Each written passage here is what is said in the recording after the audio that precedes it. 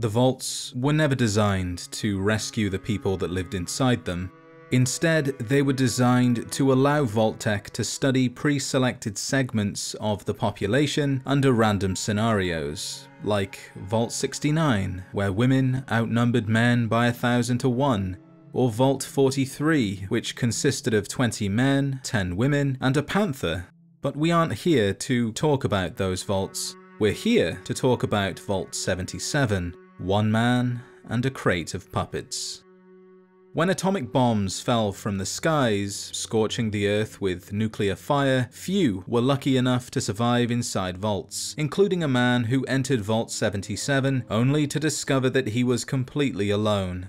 Before anyone else could make it inside, the vault door was sealed. He tried opening it to no avail, thinking others would be on the way, but in truth, he was meant to be alone. Vault Tec wanted to study the effects of prolonged isolation, and this unfortunate soul had been cherry-picked from a long list of people that wanted to survive the end of the world.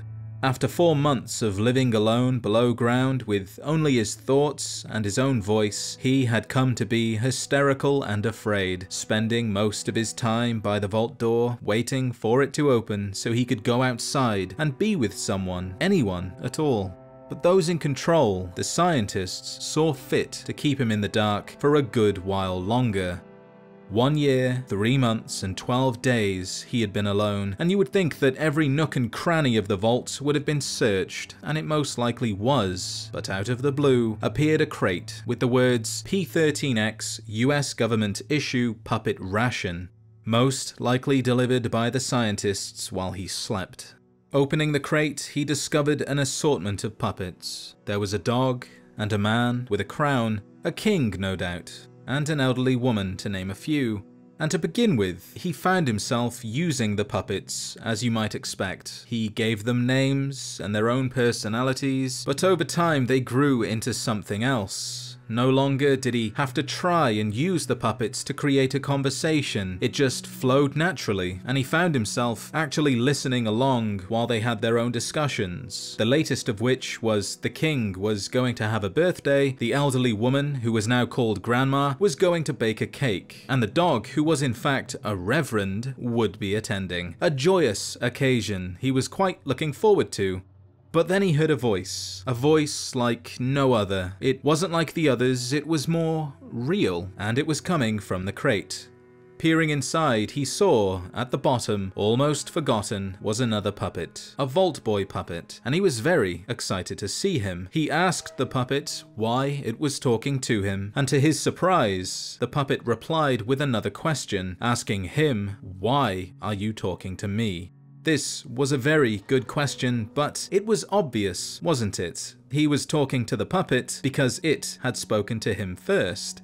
Feeling overwhelmed by the newcomer, he put it down and went to bed. But during his restless sleep, he woke to the sound of Grandma screaming something about regicide. He rushed in to see what was going on, and on the ground was the king. He had been brutally murdered, his innards scattered around the room like confetti. There was no way Grandma, an elderly woman, or even Reverend Hound, a man of the cloth, could have done something so monstrous as this. There was only one person it could have been. Confronting the Vault Boy puppet, he asked it, "What did you do?" And he expressed the importance of being honest, but there was something about that smile he didn't like the look of. The puppet looked at him and asked if he was sure he wanted the truth, which he was. And so he confessed to the murder, but made a point of mentioning that he wasn't alone. He had an accomplice, a very large and very lonely man. He was in disbelief. Had he really killed his king? He wasn't sure, he couldn't remember, but somehow he knew that the puppet was telling the truth, and now he was truly afraid. Afraid of what the others would say, of what the others would do when they found out. So he confided in the only person he had. He turned to the puppet and begged for a solution, and the puppet continued to smile and said, "We leave tonight." Somehow, the puppet had the ability to open the vault door. I suspect the scientists had gathered as much data as they wanted and were now done with him. But on the other side of the vault door, the outside world was dark and things had changed. He worried about what he may find in the shadows and left the following morning instead, before the others would notice he was gone.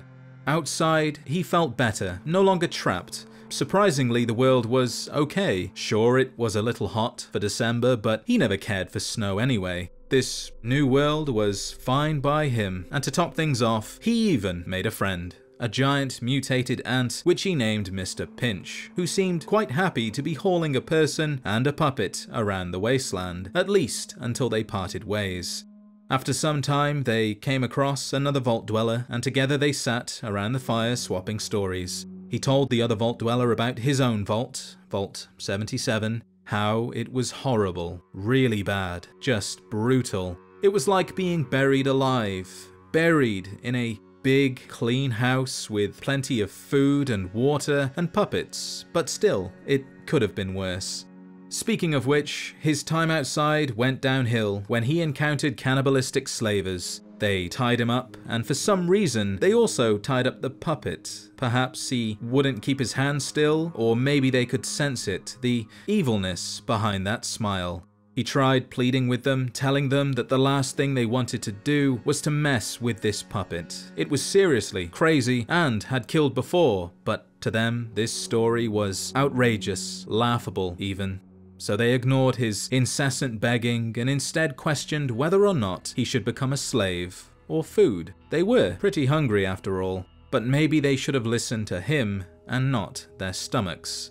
Jumping ahead, we see one of the slavers now bloody and afraid. He's surrounded by others and he's trying to tell them something, but his attention is elsewhere. He's paranoid, clearly afraid of something, but he manages to tell them with great difficulty that Bob is dead, that he was killed by the puppet man. The others are confused by this. Who or what is the puppet man? But their friend was gone again. He's muttering something to himself that he got away. Maybe he wanted him to get away, to follow him to their camp. Was he followed? He hopes not, but then there's a knock at the door and he knows it's him, the puppet man. He's followed him here and now he's going to finish what he started. So Vault 77 didn't turn out so good. You've got to remember, the vaults were never meant to truly save anyone. But this was just a story. Or was it? At Paradise Falls, the main haven for all slaver activity in the capital wasteland, we can find something of importance. On a shelf in the barracks, a jumpsuit numbered 77, and beside it is a holotape titled "Burn This Goddamn Jumpsuit." Like I told you, man, I don't f***ing know where it came from, but it freaks the boys out. Some story from a while back about a stranger with no name. Just get rid of the damn thing. Ain't no good gonna come from keeping it around. Besides, if it is his, maybe he'll come back for it. Comprende? For whatever reason, the slavers have failed to destroy it. Even the one who recorded the holotape, a man named Smiling Jack, has failed. And not only that, but he's also left Paradise Falls altogether, traveling west to Evergreen Mills, where he can be found right at the back of the bazaar behind countless raiders. It's almost as if he's hiding from something. As to what happened to the puppet man, we don't know, but we do know that he no longer looks like a vault dweller. Without his signature jumpsuit, he's almost indistinguishable from one person to the next. He could be anyone, and he could be anywhere. The only giveaway would be the puppet he clutches. Maybe we'll see him again one day. If not him, then perhaps the puppet itself, on the hand of another unfortunate soul, or perhaps inside a crate, waiting to be found. Be sure to show your support by liking the video and subscribing if you haven't already for more Fallout content. If there's anything you would like to see in a later video, leave a comment and I'll see what I can do. With that said, thank you as always for watching, and I'll see you in the next adventure.